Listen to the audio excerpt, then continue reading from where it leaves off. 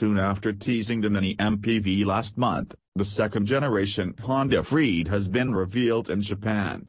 In a way, Honda is yet to fully reveal the all-new Freed, but first official images have been released on the web, giving the first clear look at the vehicle's exterior. The new generation Honda Freed reportedly measures 4,250 mm in length, 1,695 mm in width and 1,710 mm in height.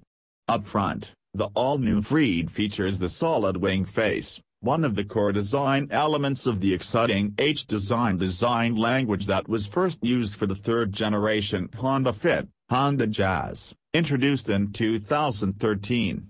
Honda Fit like headlamps and redesigned bumper, radiator grille and air dam grille round up the changes on the front. At the sides, not much has changed except new design doors and reshaped windows and quarter glass panels. The rear end is yet to be revealed, but it can be seen in the image below that the taillamps have been completely redesigned. Honda hasn't fully released any equipment or mechanical specifications of the 2016 Honda Freed so far. However, the company has revealed on its website that the new generation Freed will be available in sport hybrid IDCD and 1.5 i-Tech models. The hybrid model will reportedly have a 7-speed dual-clutch transmission,